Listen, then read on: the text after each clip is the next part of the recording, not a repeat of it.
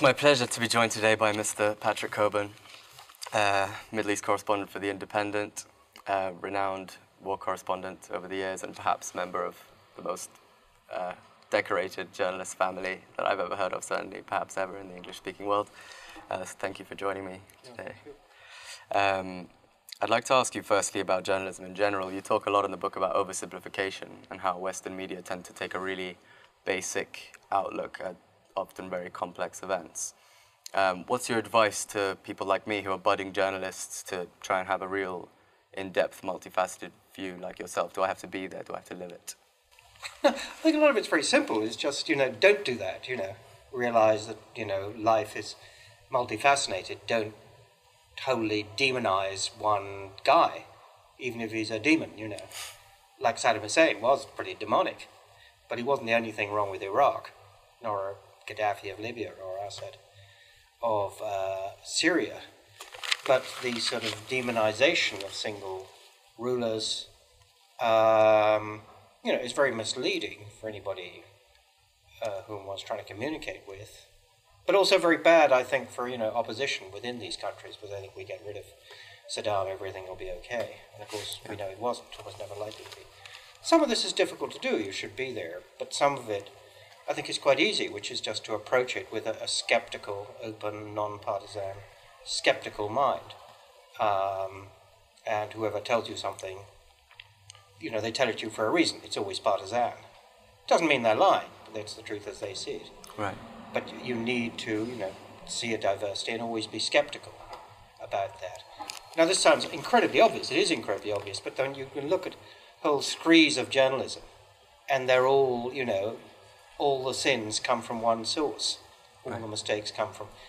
The other thing is, sources. If you look at the New York Times, it's always sources are revealed to the New York Times. So why do they reveal things to the New York Times? Because it's in their interest. That isn't admitted.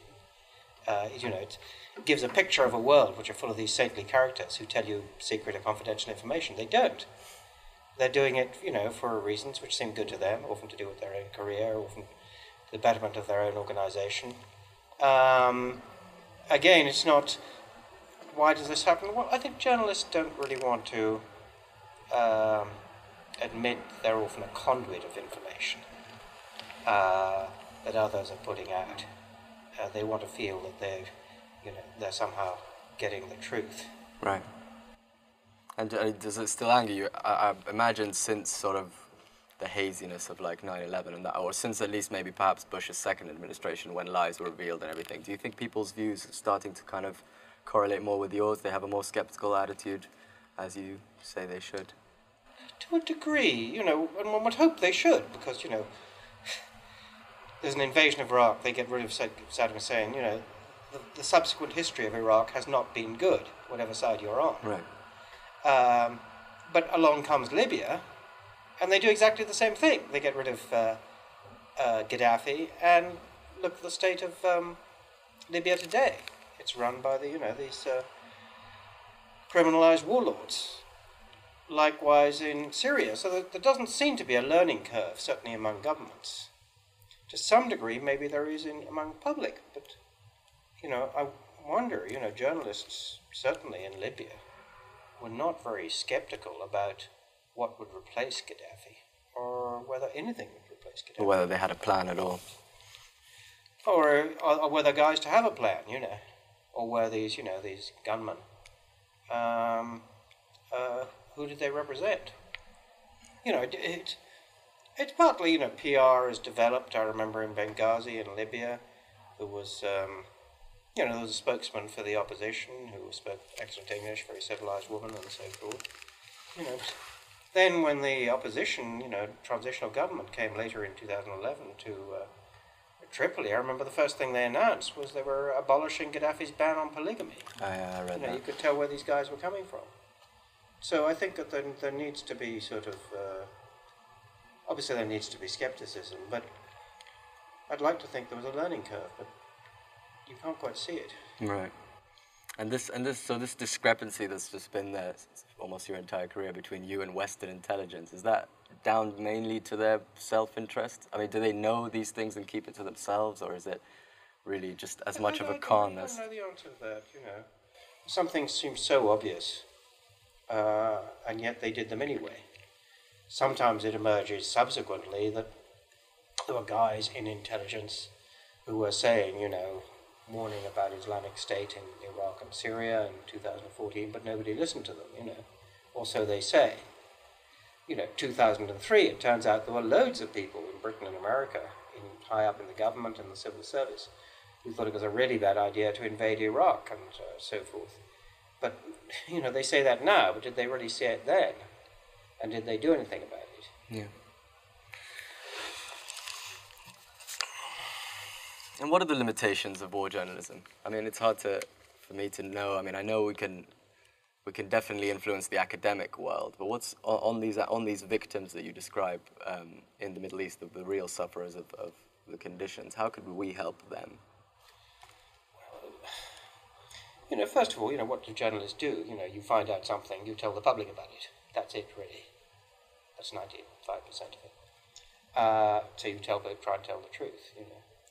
I mean, it sounds goody-goody, and but it's not that easy. So I think one tries to do that,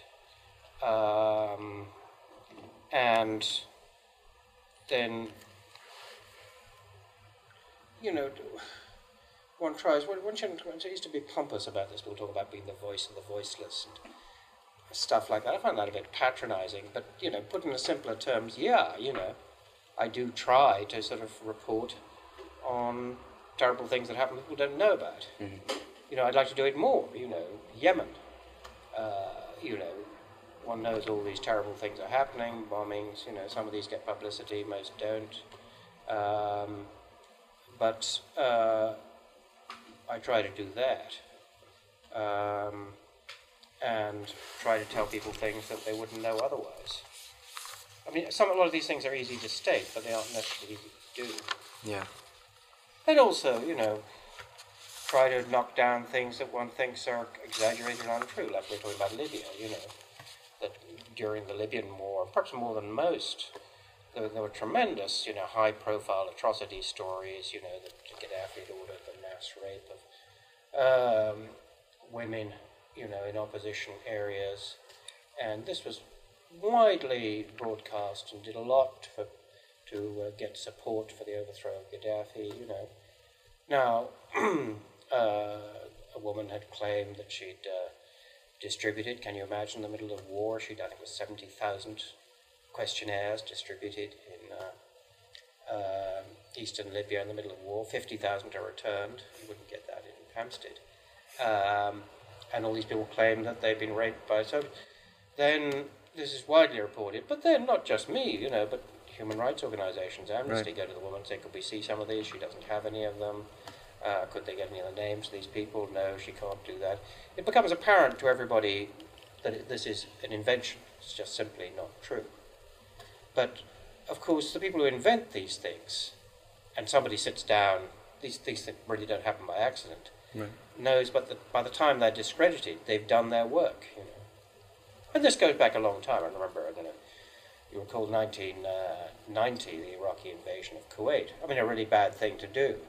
But then one of the stories that really got people upset was a woman who claimed she was in a hospital in Kuwait. She was Kuwaiti, and Iraqi soldiers had gone into the unit in the hospital where there were babies in with special facilities, and tipped up babies out onto the floor. Horrific stuff. Except she would turn out to be the daughter of the Kuwaiti ambassador in Washington. She'd never been there. It didn't happen. Right.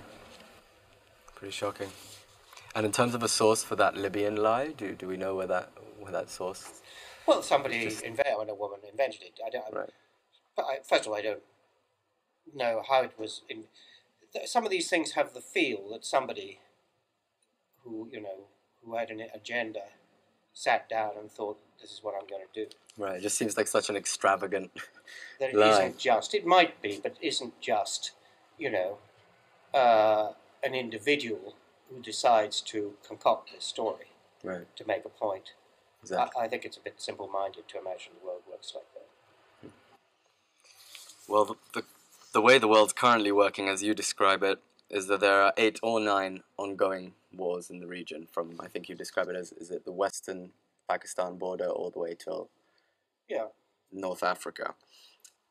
What, I mean, we're talking obviously about Afghanistan, Iraq, Syria, Libya, Somalia, North Sudan. Is that included as well in your account?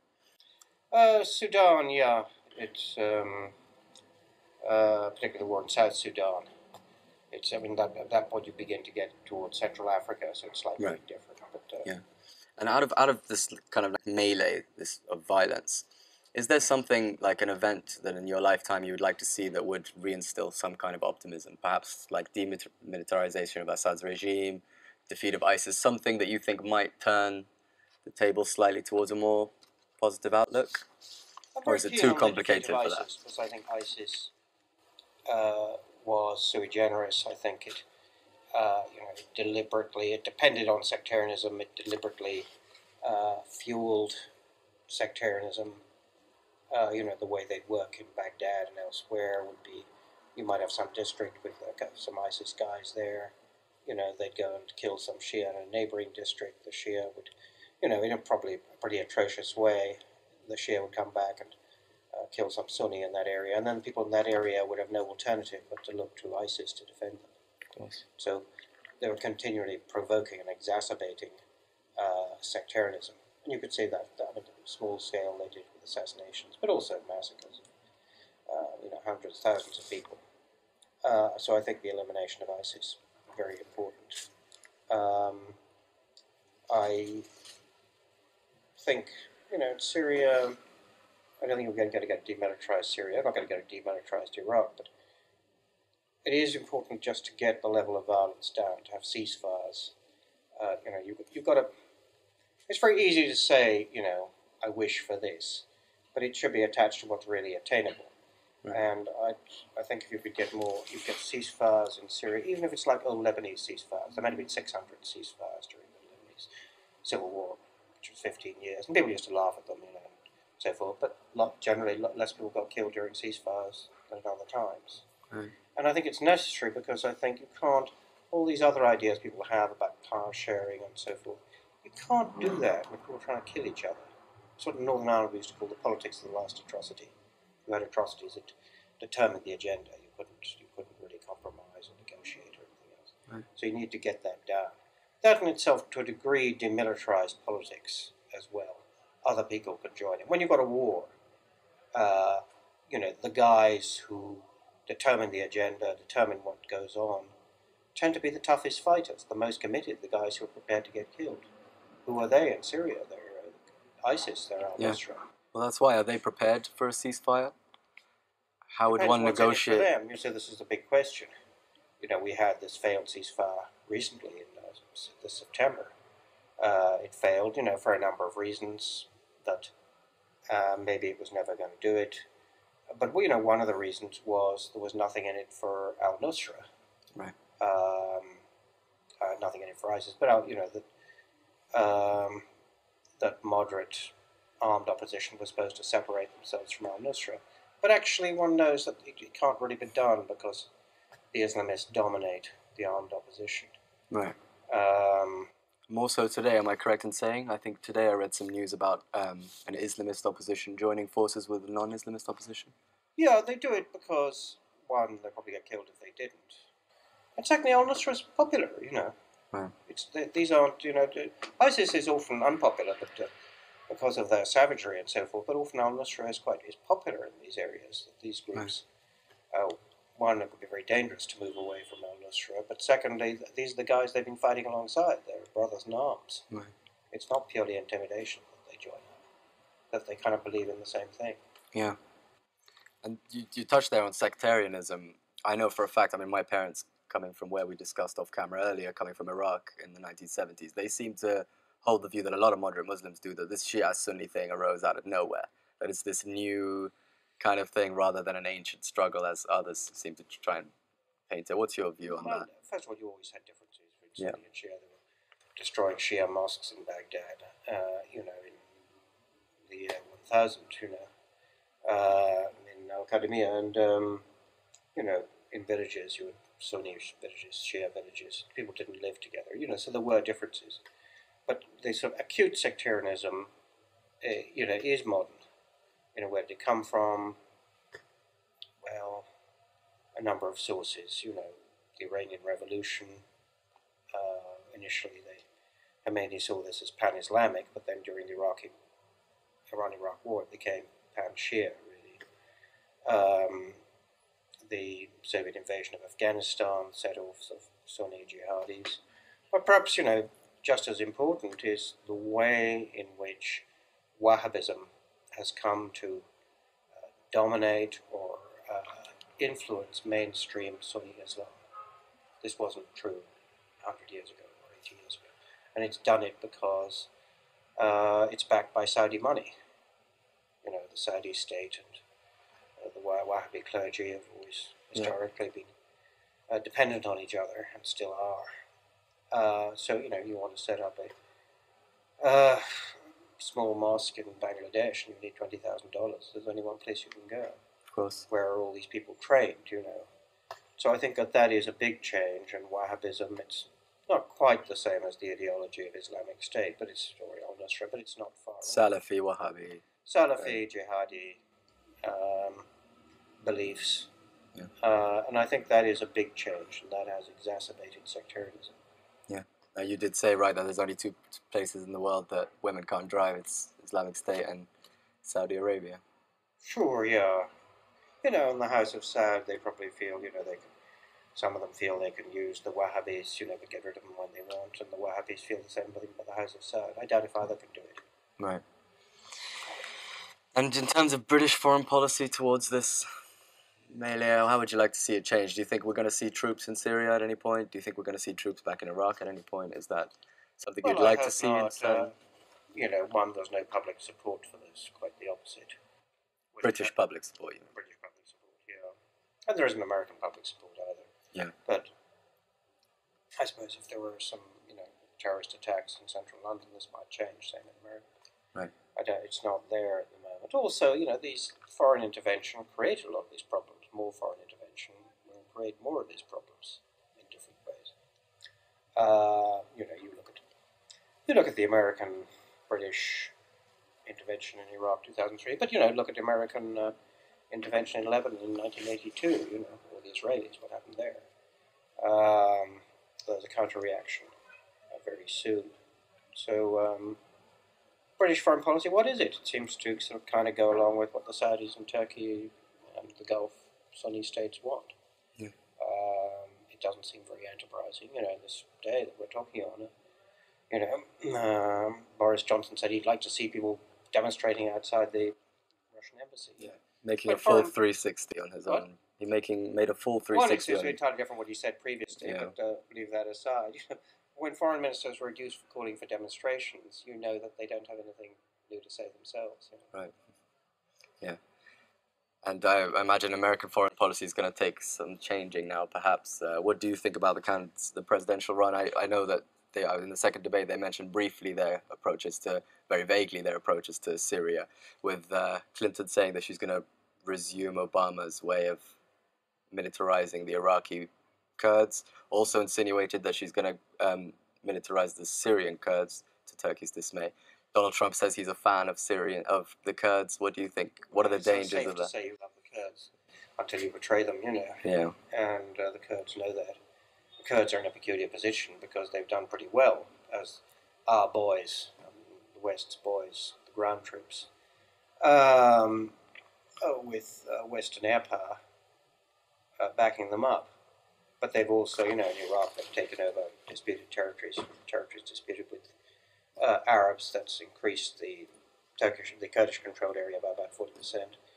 And similarly in Syrian Kurdish areas, that in northern Syria, a lot of this was, a lot of Arab villages, Arab places there that the Arabs have been pushed out or have left.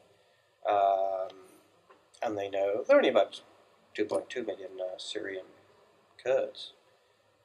They're in a very vulnerable position. If the war ends, if ISIS disappears, if Damascus is back, that's dangerous for them. If the Turks, that's another enemy. And they depend on having the US and others as their allies. But if there's no more ISIS, then what's the point of that alliance to the Americans, you know? And there are 2 million Syrian Kurds, and there are 80 million people in Turkey. So, you know, they wonder what the long-term outcome of this is going to be. Yeah. And this kind of demonization that you spoke of earlier of a demon in Saddam Hussein, are we doing that again now with Russia, Iran, Syria? That axis. Are we? Sure, yeah. Is that so? That Sure, continues that narrative. Yeah, and you know, the calls, you know, to shoot down Russian aircraft. These things aren't going to happen. I mean, they're kind of childish. But unfortunately, they sort of prevent discussion of real things to prevent people getting killed. You know, how do you know? Can you evacuate the civilian population from Mosul? From Mosul, from Aleppo? You know.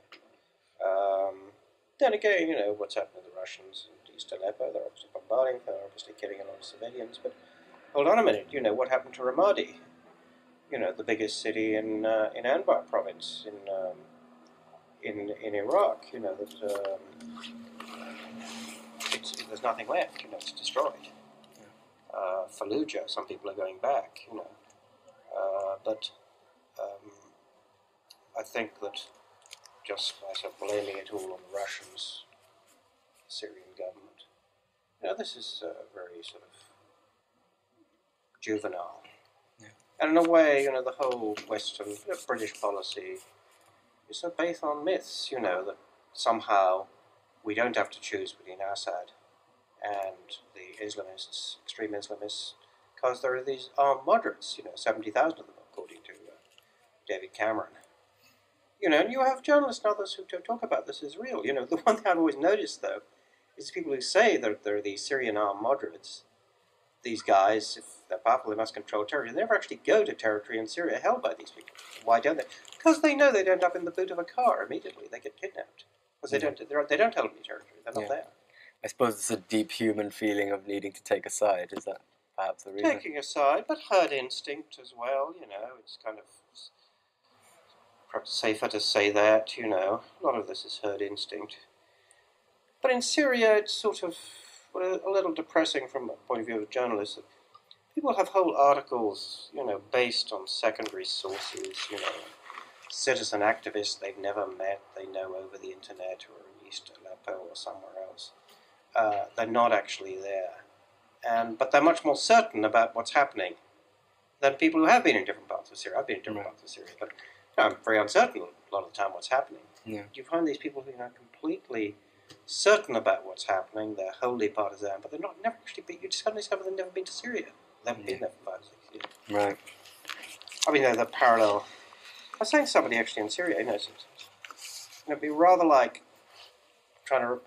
The BBC was reporting the presidential election in the US with their correspondent based in Canada, and his main source was the Trump campaign. You know, this would not be very accurate. And his output would be he's certain that Trump is going to win the election, right? It's Trump will be in there with a chance, yeah. Did you ever consider abandoning your job, perhaps in a situation of particular danger? You know, it's not. You know, first of all, you know, I try and limit the danger, and I've always found it's actually quite easy to be brave if you're not with your family. You've got your family or your children with you, then you really get frightened. I remember a guy in a friend of mine in Beirut during the war. Say, why don't you know? I was partly living in Beirut at the time, late 70s, early 80s. Well, he said, why don't you move here permanently? It's not as dangerous, people say. He said, one thing, you can't bring your family with you. So that every time you hear a bang, you think it's your kids have just been blown up. Right. But of course, people who live there, they have to live with that. Their family, their children are there. That's far worse. It's dangerous. It's not. I used to think the young journalists who get killed because they want to make their name. Actually, it's older journalists who tend to get killed because they get blasé. They think. Right. They've been doing it so long. One more. You get away with it 99 times out of 100, but the 100th time you don't. You know? Yeah. And how have your political views managed? How have they held up throughout all these years? Have you become more radical in one way or another, or how have they morphed? I think they probably have. I mean,